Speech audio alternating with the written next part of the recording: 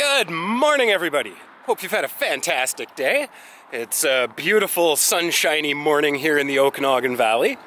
And more specifically, I am up on Dilworth Mountain. There's a little soccer field, and I believe that's some sort of youth outreach facility. Yeah, it's a YMCA, I think, or a YWCA. Can't read the sign, but they do important work there, so good for them. As you know, yesterday we didn't really get out much in the evening and see anything. It was rather terrible weather, very, very heavy amounts of traffic, and it's early in the morning here on what is basically a busy residential road, and there's a lot of traffic already. So, it is Saturday today for me. For you, this video will come out on Tuesday. And then tomorrow's video that I film will be out on Wednesday, and so forth and so on, until I lose my mind or run out of content. I think it'll be losing my mind that happens first. So be sure to subscribe, because this is going to be a fun little adventure where we finally make good on the channel's title, which is Dan's Everyday Adventures. So it's been a while that I've been working towards this. I've got enough of a base plan made up that gonna give it a shot. And when I say daily, I mean it'll be 5 or 6 days a week, not 7 days a week, because I'll need at least one day to catch up and edit, and some of my adventures take more than one day to fully achieve. So we'll just have to kind of wing it from there. But today we're gonna head down and I'm gonna check out the Mercedes dealership and the Audi dealership. There's a couple of things that I wanted to find out, and I wanted to check out one vehicle in particular, as I've just learned that, well, my father has decided that that's what he wants to pursue. So I'm gonna go check it out for him. I'm a little more knowledgeable with cars than he is. He's better with money, I'm better with cars, if that makes sense. So we're gonna check that out, kind of form an opinion on it without driving it, and then we'll just kind of see where the rest of the day takes us from there. So thanks again for coming along, and let's hit the road.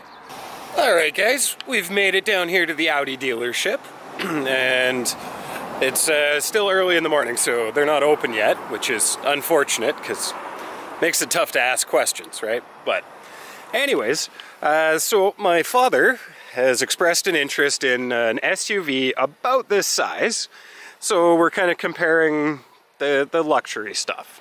Now, I've done a video kind of explaining the differences and stuff for what I was looking for, which is why I've ended up with a car. Because I'm not an SUV person. I've always loved cars, even though an SUV makes more sense for me. But anyways, so these are the Q7s by Audi. They're the full size. And then they have a Q8, which is, I think, just the 3-row version. I could be totally wrong about that. Anyways, these are quite nice vehicles. The Lamborghini Urus roughly shares the platform with the Q8, which is, like I said, I'm pretty sure it's just this with an extra row of seats. If you know, let me know, because I'd love to. But we'll get close here. I don't want to get too close and scratch up a new vehicle, and you probably can't see through the windows anyways, but very minimalistic, very kind of classy looking interior. Now this is obviously used, and they have the wrong tag in there because this is not an S3. I would love to buy a Q7 for that price, which, yeah, they've got the wrong tag here, obviously. But when I was looking through the window there, I noticed this interior. And I don't know if it's just the white with the red, but I like that. Let me know what you think about that kind of color combo. And what else we got here? We got a Range Rover in the corner. That's sort of in the same category. This one's just a sport, but you get the idea. Oh, it's an SVR, so never mind. This is a very fancy Range Rover. So this is an 18. It's got the full black on black. I don't know if this is paint or a wrap, but yeah. I also don't know what the price is. I do know that that's a supercharged V8 though. So it would not be on the less expensive side. And definitely not what someone like my father is needing. He's more after something that he can jump in and cruise from one end of the country to the other without having to worry about anything and not have a sore back when he gets there. That kind of sums up what my father needs in a vehicle, and it has to fit at least 2 sets of golf clubs. So, with all that in mind, we are going to wander over to the Mercedes lot, which has moved in recent months here in Kelowna. They used to be just kind of down the road that way, and now they're over that way somewhere. So, let's jump back in the car and see what they've got. Well, we've just pulled into the Mercedes dealership, and they've got quite the lineup right at the entrance. Got ourselves a nice G-Wagon here. I'm just checking what it is. Oh, it is a 63. And an AMG. Yeah. See, I really like these. Nice interior, very plain, basic, but extremely luxurious. Twin turbo V8, so way too much power for what most people need.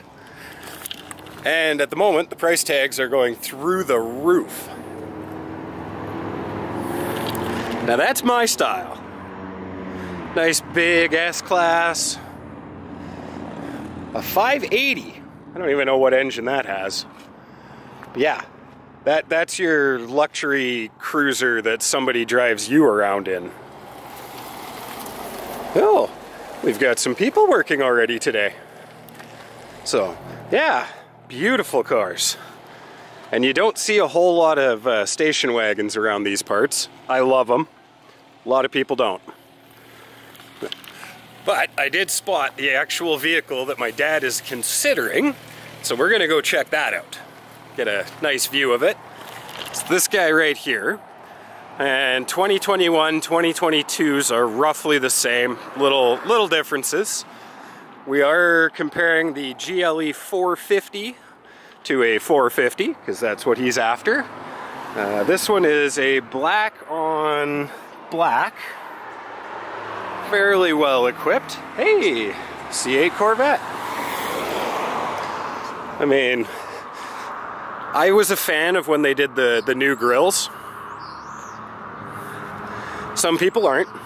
These are a mild hybrid, and I don't know if that indicates anything in the grills. Yeah, so 4,000 kilometers and it's worth $102,000.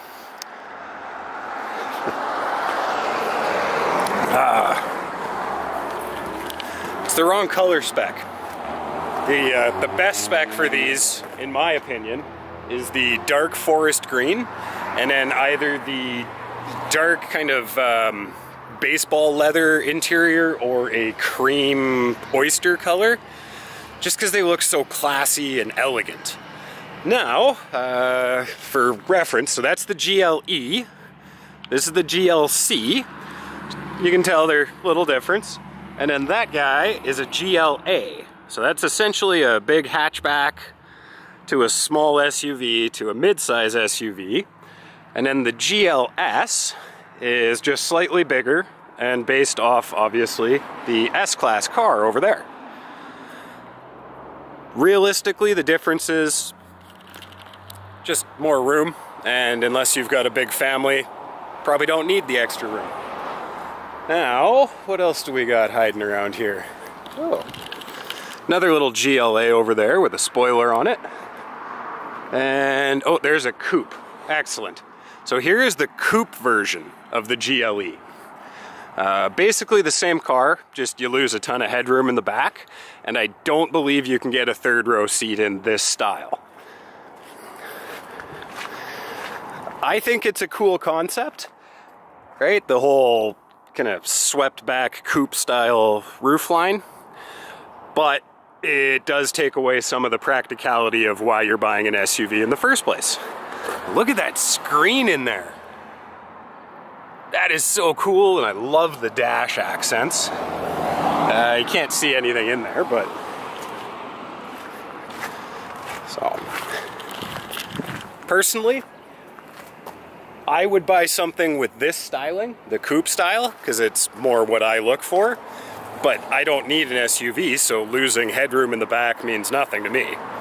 However, somebody who's going to be carrying people, somebody carrying passengers and large amounts of stuff, yeah, you're probably going to want to stay away from the coupe. Ooh, we got another G over here. This guy is another 63 AMG. White on, what do we got for an interior? Ooh, this is the right spec. So this one's a little older. Probably still very, very expensive, because they all are. And I'll be honest, the G-Wagons, they're kind of one of the vehicles that's worth what they're asking these days, within reason. But I'm gonna say this is probably early 2000s. I love that interior. Like that's, oh no, that screen screams like 16.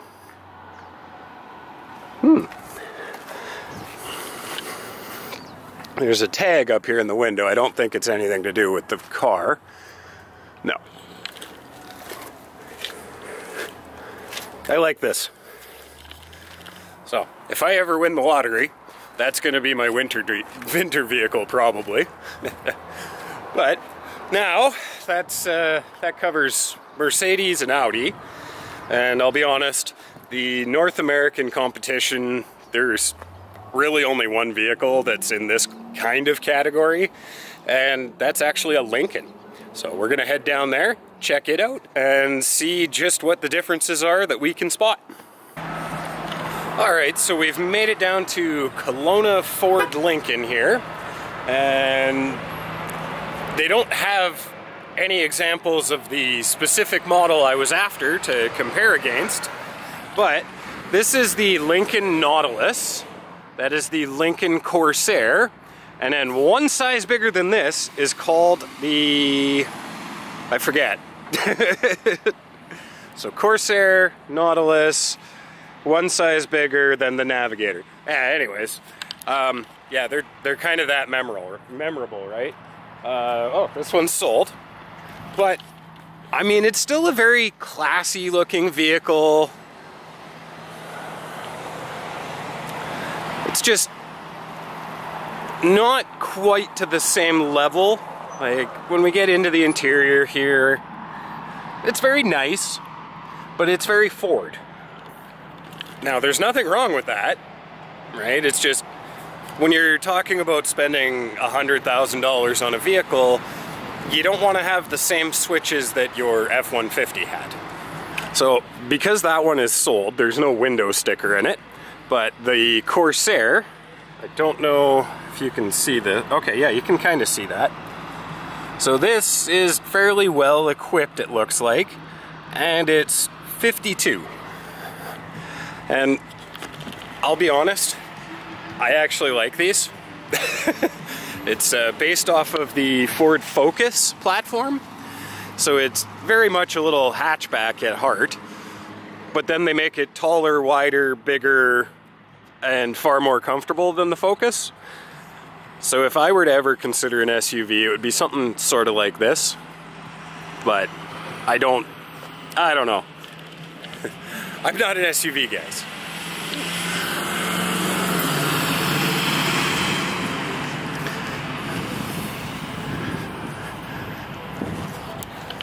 I didn't know they made a Ford Explorer ST. Let's look at this tag. So we have 2022 3-liter EcoBoost with a 10-speed for $70,000. And lots of options and goodies on this thing. I had no idea they made an ST version of the Explorer. I knew they did of the Edge and the, well, obviously the Focus and the Fiesta, but yeah. So, that's what Lincoln has to offer. They're more your everyday sort of vehicles. Now, for a little bit of backstory, my father's been driving a 2014 F-150 EcoBoost. It is a Platinum, so obviously there's a few features.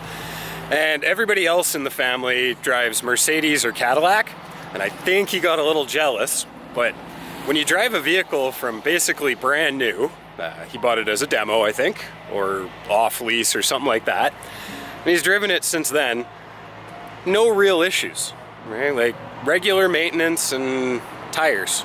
That was about all he's had to do in 8-9 years. So why would you want to just shell out $100,000 for a new vehicle, right? Well, now that truck is getting way up there in mileage. He doesn't need a truck anymore, so it's time to look for something a little more comfortable and enjoyable. And from what I know of the SUV market, we're talking the Mercedes GLE, the Lincoln Aviator, that's what it is, the Aviator. BMW X5, Audi Q7, Q8, the Cadillac, what is it, XT6 would be in that category. There's, I believe, a Lexus that would be in that category. But they just, when you actually drive them, and you're used to driving a Ford or something like that, they feel very similar. And I know what he's after is something special, something exciting to kind of enjoy his, well, the rest of his life, right? There's no point in driving something boring. So my recommendation to him is going to be the Mercedes, unless he wants to shell out big money and get into something like the Aston Martin or maybe even a Bentley, but that's talking much, much more money, and well, I don't know. I don't think they might be, or they're probably not quite worth it. So, now, obviously we've rambled on for quite some time here. It's still very early in the morning. Like, I mean, the dealership's not even open yet, and I've got a ton of stuff still to do today. So this will get broken up into 2 videos, just so that it's not an overwhelmingly long one for you. And we'll probably just cut it, I'd say, right about here. So thank you very much for choosing to come along on this little adventure. Be sure you're subscribed, because the rest of today's video will be out tomorrow. And then we're gonna have another one after that, and another one, and another one. And as always, I will catch you on the next adventure.